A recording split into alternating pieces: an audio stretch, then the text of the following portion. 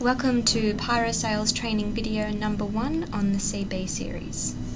Programming the CB series controllers is an easy 3-step process. First, press the Set key. You will notice that the right-hand digit will become brightly lit. Next, use the up and down arrow keys to set the digit value.